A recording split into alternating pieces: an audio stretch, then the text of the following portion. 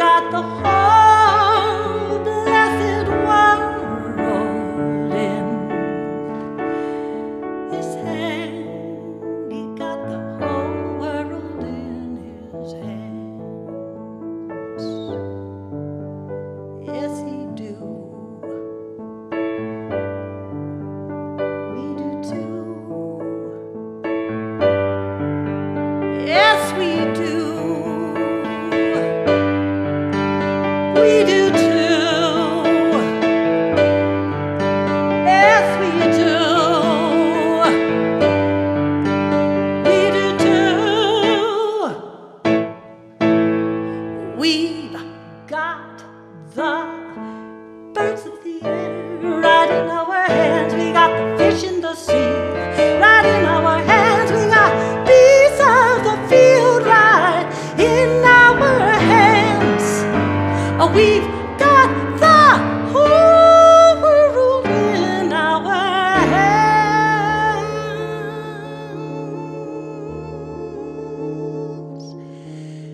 We've got the forests of the Amazon right in our hands. We got the tearing of the ozone layer in our hands. We got the disappearing species right in our hands. We've got assassins and assassinated in our hands. We got the living and the dying and the laughing and the crying and the truthful and the lying, prime ministers and presidents, the terrorized, the terrorists, the junkies and the dispossessed, Ebola, AIDS, SARS, and all the rest. God help the rest. We all need rest. Give us some rest.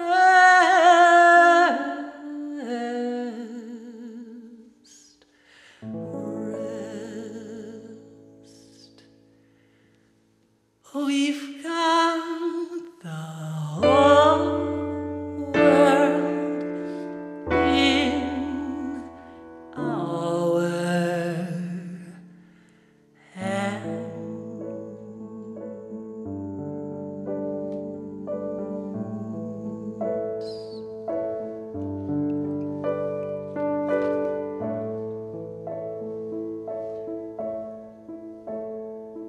United we stand, divided we fall. We're all in the one and the one in the all. Now I know that there are people here who've heard me do this many times. And you know this story like the back of your hand by now. But there must be a few who've never heard it before. So bear with me while I tell it again.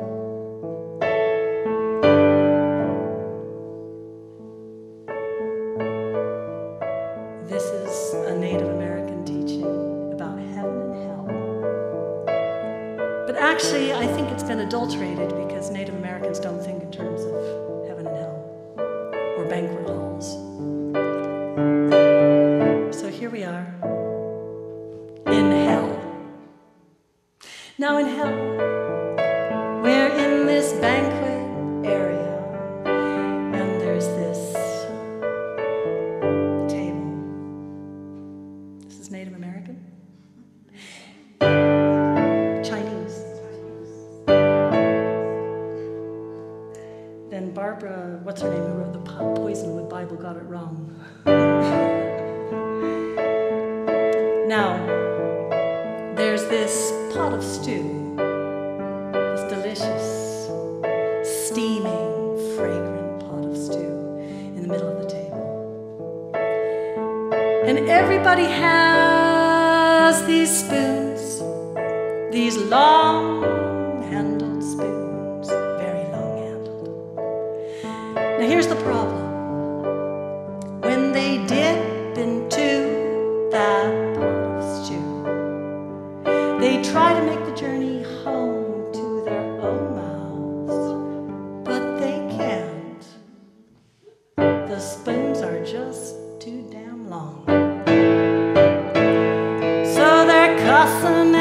shouting and they're pissed off as hell. And they're spilling in that stew's going to waste.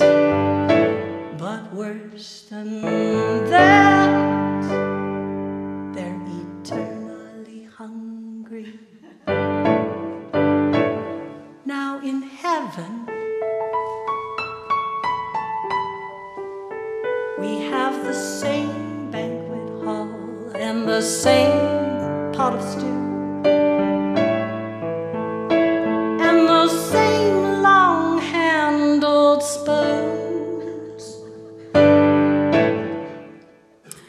But here's the difference: when they dip into that pot of stew and then they make that return journey, no, they don't.